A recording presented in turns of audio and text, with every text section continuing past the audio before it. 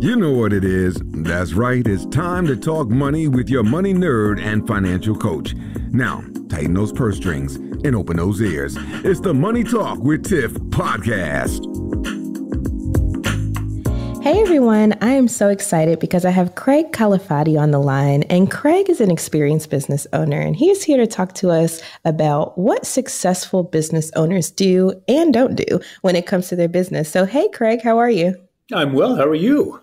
I'm doing great. So I'm excited to have this conversation because just in our pre-conversation, we know, we have a lot of things in common when it comes to our thought process about business ownership. But let's just dive right in. First and foremost, one of the key things you talk about is having entrepreneurs that you spend time with and who you talk to on a regular basis that have successful businesses. So let's talk a little bit about that. How important are those connections? Well, obviously, it's very important because those are the people that can give you advice and who've been there before. But one thing I do want to clarify is, while I used to be a small business owner, I'm a lender now, a small business lender. That's what I specialize in. And so the advice I'm giving is coming from somebody who speaks to a lot of business owners, and I've been doing it for over 30 years. So and that is one thing I strongly advise anyone who's going into business is find people in that business and befriend them and talk to them and find out the ups and downs. Try to fill those potholes before you get to them, and they can be a great asset. Yes, absolutely. And I know personally, I have experience. I'm like, my tribe is so dope because anytime I have questions, I just ran into an issue with my website, and I was trying to figure out what I needed to do, with scheduling different things or what have you. And I reached out to one of my friends who already does it. And she's like, hey, Tiffany, did you think about doing it this way? And I'm like, boom, that's exactly what I needed. So I wholeheartedly believe in those connections. Now, since you are a lender, what's another thing that small businesses, may come to you and you're like, you need to work on this? Well, one thing that's really surprising to me and has been for years is how many people show up and they have absolutely no idea how much money they need. And they're coming to me as a lender. And, I say, well, okay, what are we talking about? What is it you need to move forward? And they'll be like, well, how much can I get? That's pretty much the last thing you want to say to a banker or any lender. We want to know that you know exactly what it is you need, how much you need, when you're going to need it, and how you're going to pay it back. That's key to it. And when you don't know those things, it kind of tells us that you got a lot more work to do. And so if you want to build confidence with your lender, with your banker, show up, know your business, know exactly what you need, know why you need it, when you need it. That is so key. So guys, don't just go in like, well, how much can I get? What can I get approved for? Because it's a red flag. That's just telling me you really don't have a good grasp on what your business is doing and what it needs to get where you want it to be. Gotcha. So on that same vein, what are some things that you do look for, when a business comes in? Like, are you looking at the financials? What in the financials are you paying attention to? What are some key things? We're looking at, depending on why they're coming to us. I mean, sometimes they're coming to us as a startup and they want to begin a business. If that's the case, then we look to your business plan. And your business plan should not just be, hey, we're going to open up a dog washing service and be open Monday through Friday. I mean, it's got to cover every aspect of that business. And not only when you're going to operate, how much you're going to, how much you're going to charge, what will be your hours of operation, what will it cost to open this, what will it cost to maintain it. All those things should be in your business plan. And we're looking to that business plan to know that you know your business that you want to go into. If it's existing business, same thing. You may not be presenting a business plan, but we're going to go through your financials. We're going to look at your business as a whole and make sure that, number one, you understand it and you know what it is you need.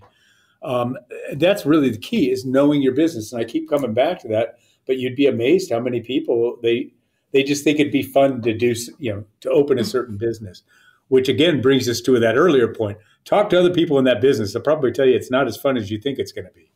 It's a lot of work. I think that's very important. Yes. And honestly, personally, that's how I feel with the logistics industry, because I was in it for a while. And, people come to me, they're like, oh, I want to start a logistics company, this, that, and the other. I'm like, okay, let me give you the real. Right. Because you may not have a life, once you start. And so, going back to our first point, like make sure you're reaching out to people that have been there, done that, or are doing that. So you can have a more realistic view. And the same thing, with restaurant people that want to open restaurants, for instance, too. They're like, oh, I want to open a restaurant, but not really thinking about how much a restaurant entails. Most restaurants don't make it past the first year, let alone 5 years. And so I think having all of that information up front will help you make better business decisions. Now, I was in the restaurant business, and I can tell you, anytime somebody shows up at my office and says, oh, I think it'd be fun to open a restaurant, I throw them out because they obviously have no idea about the business. It's a tough business, and you've got to have some thick calluses and a lot of good friends that can advise you if you're going to go into it. For sure. For sure. Now, also one thing that you mentioned was real estate. So like the business owners that need, maybe a storefront or let's say a restaurant, right? What are some things that they should think about before getting into some real estate? Well, one thing that has always amazed me, and you see it even more in the last 5-6 years, is how many people are starting a business that think they have to own their real estate. That's part of their package is, well, we found this building and we want to spend $400,000 on the building. Well, a couple thoughts on that. Number one, you're tying up a lot of cash when you really don't need to. And in the beginning, you hear people say cash is king. It couldn't be truer with a startup business. There are always going to be expenses you didn't count on. Right when you think everything's done, some kid's going to go driving by your new store and wreck his bike and take out a picture window that's going to cost you $1,000 you didn't count on. You need to hoard the cash in the beginning, and tying up an extra $100,000, $200,000, $300,000 in a piece of real estate is not the best way to focus that cash.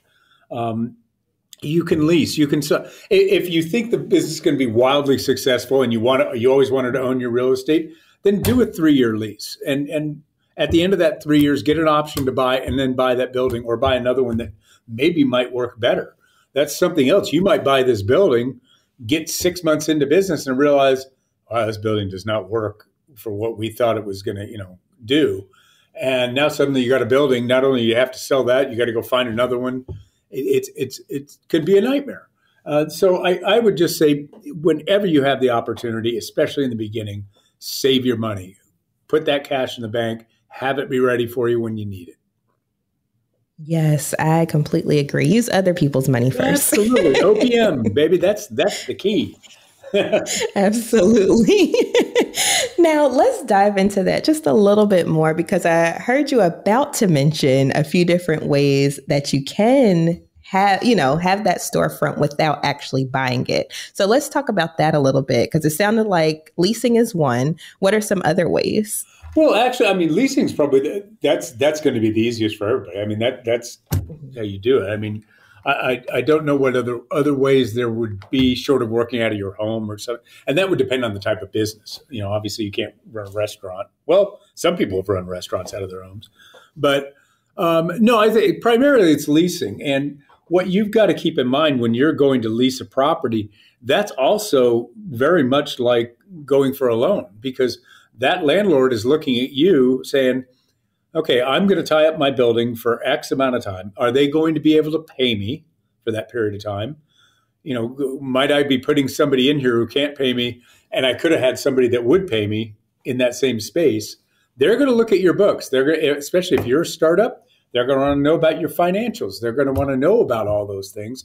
And it's just as important for them as it is for a bank. So that's something to keep in mind when these people are going out and looking for spaces. Mm-hmm. Also, have a good idea where you're going to be when you do show up at your lender.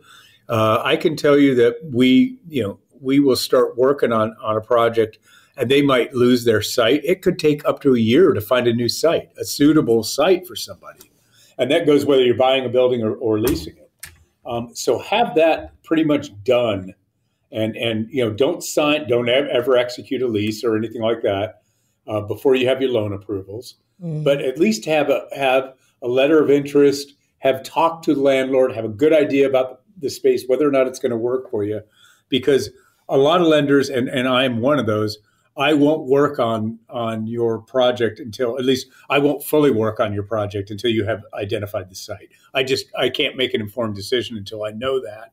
And it's going to have a great bearing on the success or failure of your business. Gotcha. So thinking about that, what do you all require, like, for instance, to lend, since, you can't sign a lease ahead of time, just something from the landlord saying that it's... Yeah, you'll get a lease that's not signed. Gotcha. Okay. The landlord will prepare the lease and we can review it, make sure it's not only covering everything that we need to cover, it's covering you. Remember, when we're underwriting this, you as the borrower are our customers. Our customer. We look out for you. We don't have but we're not beholden to the landlord. We're not beholden to if you're buying a business, we don't really care that much about the seller. We care about you. You are the one we want to be successful. And we're going to go through all those documents and make sure that they are covering you the way they need to cover you. And so that is very, very important. Gotcha. So hopefully that helps someone out there. Don't sign that lease yet. Let your lender see it first. Please don't. Yeah, don't commit to these things until you have all your approvals and your lender tells you, yes, go ahead. You'll see that with construction projects too. People go out and start breaking ground. That can actually kill your deal.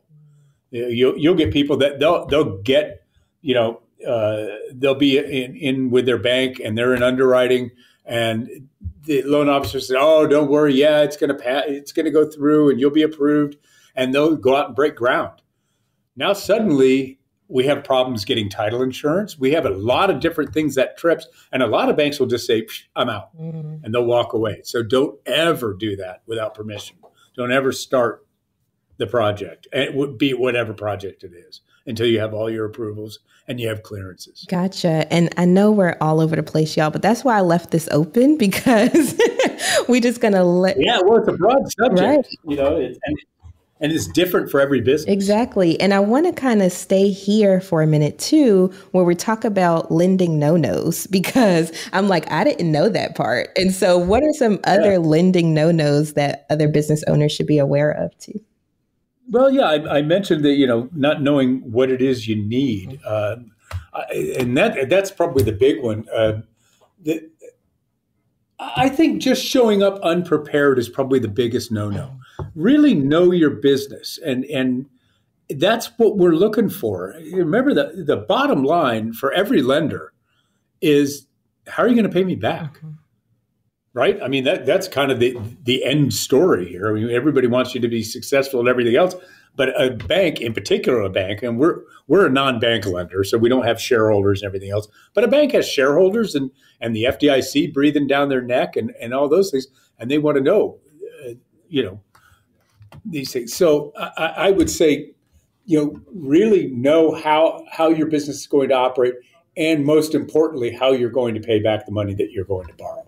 And explain that to them in detail. Okay, gotcha. So make sure, you know what you're going to use the money for, how it's going to play, and then also make sure you can iterate that to the lender, and then how they're going to get their money back, because that is the main thing that they're interested in.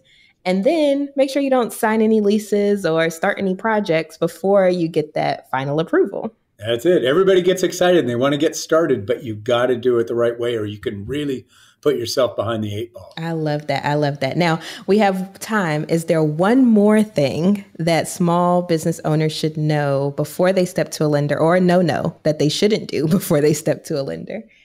Boy, I think just, you have all your ducks in a row. You get all your documentation together, and you're going to need tax returns, personal and business. You're going to need your business plan.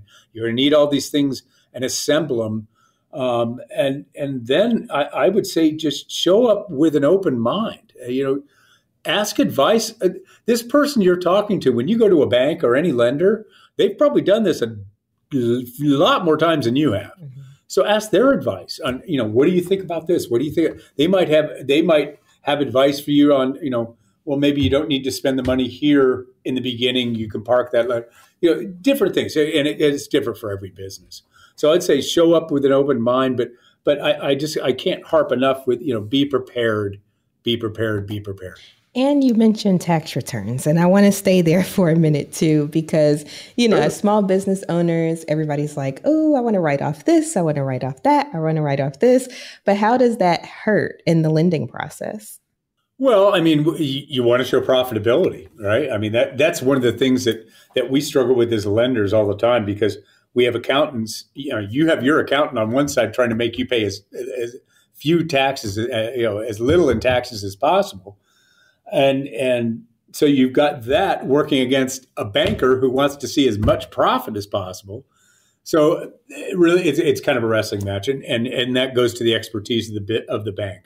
The bank should be able to look at it and say, okay, these are certain deductions they took and certain expenses that we need to add back for practical purposes. Depreciation is a good example. You might have $25,000 in depreciation. Was that really an expense that went out the door? Mm-hmm. No. It wasn't. It was a paper expense. So those are things that lenders add back, things like that. Gotcha. And I think it was important for us to mention that, because they're going to want to see those tax returns, y'all. I had to learn the hard way, because I was like, oh, I want to write off this and I want to write off that when I was, brand new in my business. And then I realized, well, if I'm not profitable, then, if I need to get something, at that time I wanted to buy another house. I'm like, I'm not going to be able to do it. And then I have to wait now another 2 years of actually being profitable on paper in order for that tax return to now count towards that. So. And another piece of advice I for everybody is find an accountant. Mm-hmm. You can do QuickBooks. You can do your own day-to-day monthly books and everything else. Find a good accountant that can keep your books together. Because when you do come to a lender, we're going to tear them apart. We're going to go through every year. We're going to find any anomalies, anything that's wrong. And when we start finding things that are incorrect in, say, something you filed with the federal government or whatever that might have tax consequences. But anytime we find that you don't really have good set of books, means that you don't really know what your business is doing. And so we look to that too. So the integrity of your financials is very important. And if you show up with a box full of receipts and say, we kind of did about $100,000 and here's our expenses, and throw that on somebody's desk, I can pretty much guarantee you're not going to get that loan. Gotcha. And then one more thing, I know we're almost at time, but you had mentioned asking your lender for feedback. So if we get denied for a loan, let's say, is it in good taste to ask the lender, hey, why did I get denied? Or is there any feedback to make this better? Yes, absolutely. And that's, well, a couple things can happen. One, you might find out that the reason they denied you, and this does happen, was incorrect to begin with. Maybe they got a piece of information wrong and somebody glommed onto that and decided, that's the reason not to give them the loan. So I would always ask, why were we turned down? What could we do to make this application better? That's going to help you with, if you're going to another lender, that's going to tell you what you need to address up front. Because we all kind of, while every bank is different, they have certain things they like, certain things they don't like. We all kind of look at the same information. So it's very helpful to get any kind of feedback you have. And frankly, if you have a good lender, you should know before you ever get to loan committee or anything else. They should be giving you feedback in the process. This is going to be a problem. This is great. This is not so much. We've got to work on this. They should be giving you that feedback throughout the process. So nothing should be a surprise. Well, y'all, you heard it from the horse's mouth. Make sure you're asking, for feedback on the loan process as you're going. If you have a lender and they're not giving you feedback, that may be a red flag. You might need to go find another lender. But thank you so much, Craig, for coming on the show today. This was great. And if people are interested in learning more about you or more information like this, or even getting a loan, how could they find you? Craig Calafati, Arkansas Capital. I'm the EVP Director of Lending, and we can be found at arcapital.com. All right, perfect. And I'll make sure I have those links in the show notes for you all. Thank you again, Craig. And I hope you have a wonderful rest of your day. It's a pleasure. Thank you very much. Bye. Thank you for listening, joining, and being a part of the Money Talk with Tiff podcast this week. You can check Tiff out every Thursday for a new Money Talk podcast. But if you just can't wait until next week, you can listen to previous podcast episodes at moneytalkwitht.com or follow Tiff on all social media platforms at Money Talk with T. Until next time, spend wise by spending less than you make. A word to the money wise is always sufficient.